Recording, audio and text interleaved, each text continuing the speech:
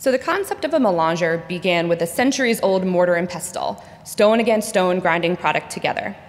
But for the purposes of chocolate making, it can be used either to grind nibs into liquor, or it can be used to make small batches of chocolate, since it is known as a refiner conch.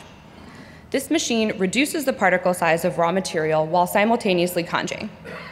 Typically, all of the ingredients are added in the beginning, which would result in a very high paste fat.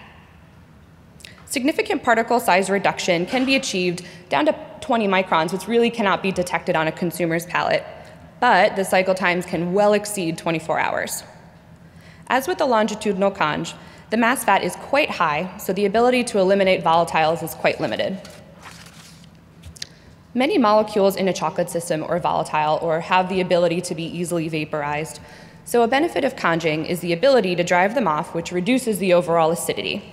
Melangers are very popular and ideal for small confectioners. The initial cost is low, you can buy them on Amazon. The footprint is small, and the machine completes several steps at once. All-in-one conches or refiner conches have gained popularity over the years.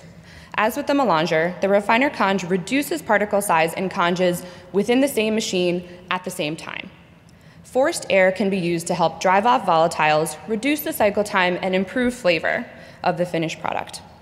The principal theory of this machine is based off of liquid or high-fat conching. That said, there are several styles of machines.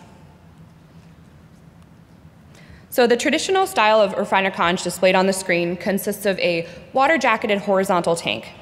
The ingredients are added and a series of angled metal knives scrape the product against a grooved inner wall which rotates around a center axis. These conches take up minimal floor space and consume less energy than other options, and the cost is pretty reasonable for the throughput.